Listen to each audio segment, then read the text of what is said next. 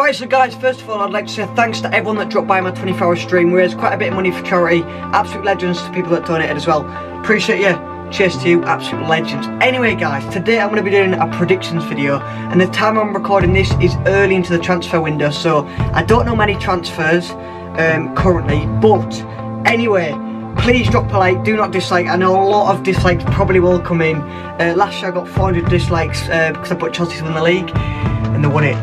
They won it. So respect my opinion, I'll respect yours. Put your opinion down in the description, your prediction, whatever you want to call it. Anyway guys, we're going to jump straight into it. I like my new layout, let's see it. Right, so guys, jumping into 20th place, I put newly promoted Huddersfield.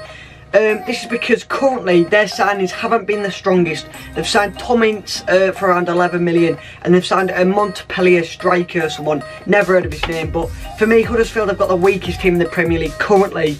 Bearing in mind that it is early in the transfer window, they could go and sign Hazard, who knows. Anyway guys, jumping into 19th, I've got maybe a shock to some of you guys, but I put Watford. I feel as if Watford are a bit dead. They've just survived last year, only just. They've got a new manager, an ex-Hull manager, I can't remember his name, but I put Watford 19th anyway. Troy Deeney might be going to Leicester as well, and Troy Deeney is one of their best players, so yeah, they're 19th. Into 18th, I've got another newly promoted team, Brighton. I put Brighton there because, again, I don't feel as if they've got the strongest of teams, but I think it was a tough decision between Brighton and Burnley. I have a feeling Brighton may stay up, but I put Brighton 18th anyway, and I put Burnley in 17th. Burnley for me, unless they go and sign a few players, I think they've lost Keane. He's gone to Everton, so that's a big loss. He was one of their best players. So Burnley are in trouble. I'm not going to lie, Burnley are in trouble. Jumping into 16th, we've got another newly promoted team. These could easily finish higher in my opinion. Newcastle. I'm not too sure of what their transfers are looking like, but for me they've got a strong team. They obviously champions in the Championship last year, but I think Newcastle are going to do well in the Premier League. I think they could finish higher than 16th, but I have put them 16th. Anyway, jumping into the 15th. For me, 15 and above was the hardest decision ever. I put Swansea currently. Llorente has just picked up an injury and he could be out for the start of the season, which could cost them a lot. But anyway, Swansea 15th. Not much to say about Swansea, other than they're just a bit of a boring team. Now jumping into 14th, it might be a bit controversial this.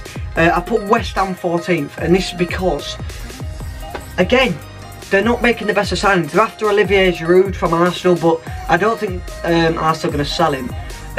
But with West Ham, I don't know.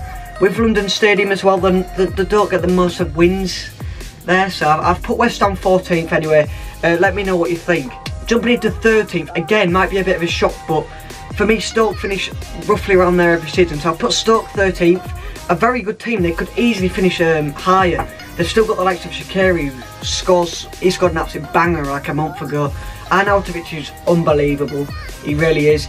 I'm not too sure who they're after. I probably should have done a bit of research, but I put Stoke 13th.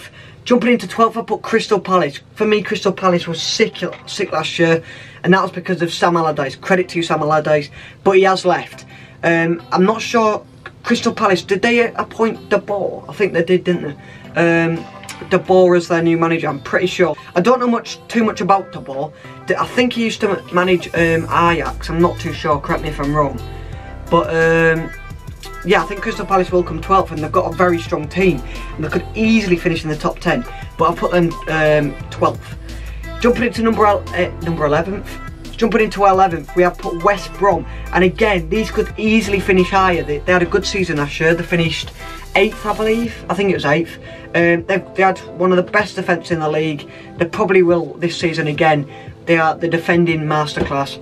But with West Brom, they could be losing Johnny Evans to Leicester again. And he's an actual god. Johnny Evans is a machine. I don't care what you say. Anyway, jumping into number 10. I'm getting used to this number, man. Jumping into 10th, we put Southampton. Southampton, for some reason, and I can't, unless there's some type of like Southampton fan that can tell me this, or some person that knows. Why did they sack the manager? He had a good season last year. They sacked the manager. I'm not too sure. I think it's called Pellegrino. let me go double check their manager. I think their new manager's called Pellegrino. Yeah, Pellegrino. I don't know too much about him, like, but I've stuck them in 10th because they could potentially lose Van Dijk as well. Chelsea are after him, Liverpool are after him, a few clubs are after him. So if they do lose Van Dijk, that's a big loss. But when does Southampton ever lose a... When does Southampton... Wait, am I going to word this right? Southampton seem to lose players every single year. And no matter who it is, they're always a good club. Imagine their team if they kept all their players, man. Unbelievable. Anyway, jumping into 9th, you're probably wondering, where's Bournemouth? Here they are, they're jumping in straight into 9th.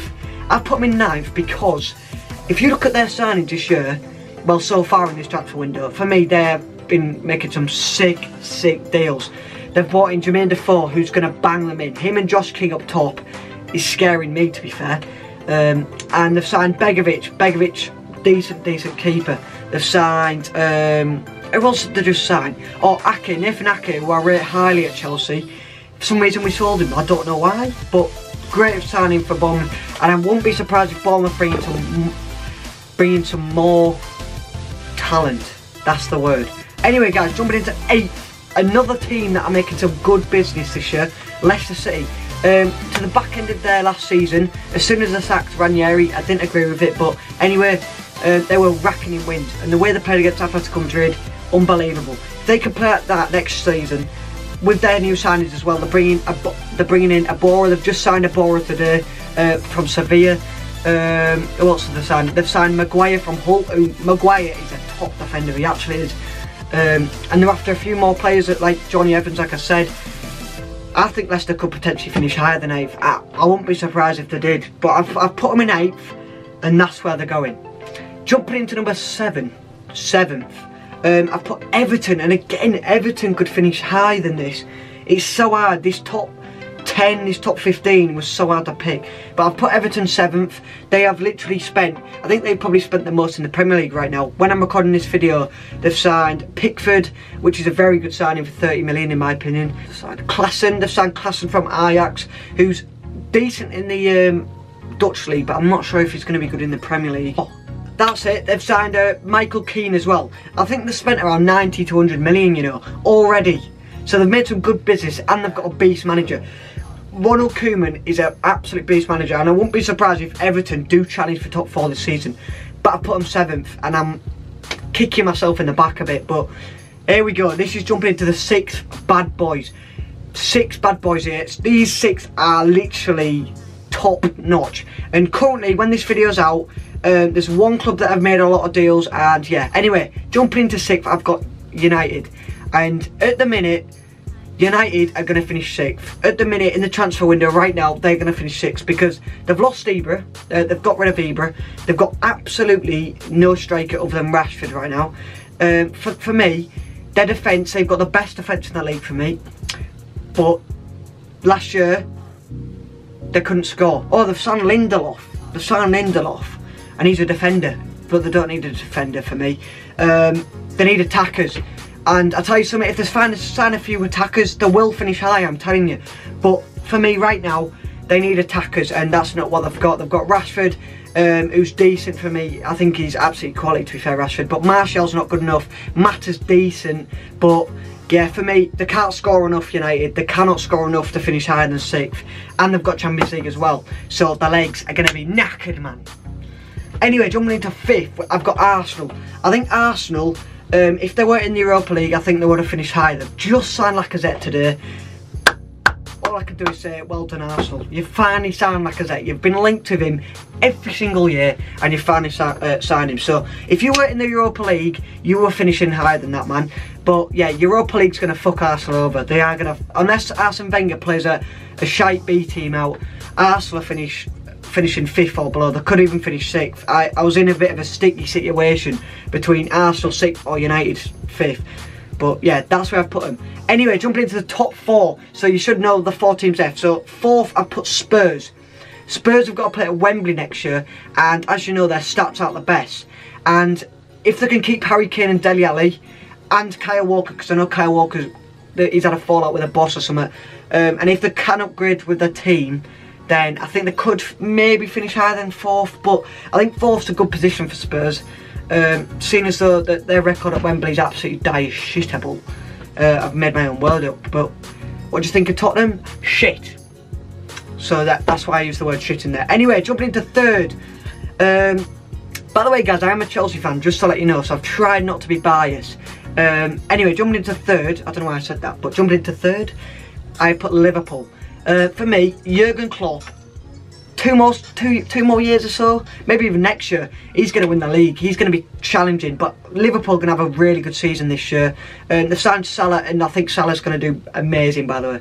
Salah is going to be sick. They're close to getting that Keita, who is unbelievable in the Bundesliga. He's literally like the B-Tech Kante. But yeah, Liverpool are going to come 3rd in my eyes. They maybe need a defender and a Luis Suarez to win the league. And jumping into 2nd, I hate to say this, boys, but I've put Chelsea. And that's because we've made 0 signings right now, but in the window, if we sign the signings we're linked with, we're winning the league. I don't care what anyone says, we're winning the league again. We're linked with Alex Sandro, and he's very close to signing. We've currently signed Willy Caballero, sick. And we've been linked with Rudiger, who's apparently having a medical today. Not sure why, but decent. Anyway, for me, we're coming 2nd, and that leaves City to come 1st. I hate to say it, but it's Pep Guardiola's 2nd year. He had his 1st year, boom. He finished like, where did he finish? 3rd, I think it was. And Pep Guardiola is coming for us, man. If he signs Dani Alves as well, I'll tell you something, I'm scared. I'm actually scared of Man City's team. Their depth is actually scary, man. It's actually scary. So, guys, anyway, let me know what your predictions are in the comments. This was such a Premier League predictions, man. Every single year is so hard to predict. So I know I'm going to get hate for this, but I'm up for discussions. I want some discussions in the comments. I'll try to reply to most of you guys. I'm going to do a weekly series next year as well, guys. So, and it's going to be with you guys. So if you have a decent camera, so if you literally have like an iPhone or something, I'll get you on the series. Basically every week, every Thursday, I'm going to predict the scores, and we'll do like little prizes and stuff like that. But anyway, let's try and smash 100 likes. Let's try and do it, guys. So if you haven't liked already, make sure to drop a like. Subscribe if you're new, I would appreciate that. And anyway, I'll catch you in the next one.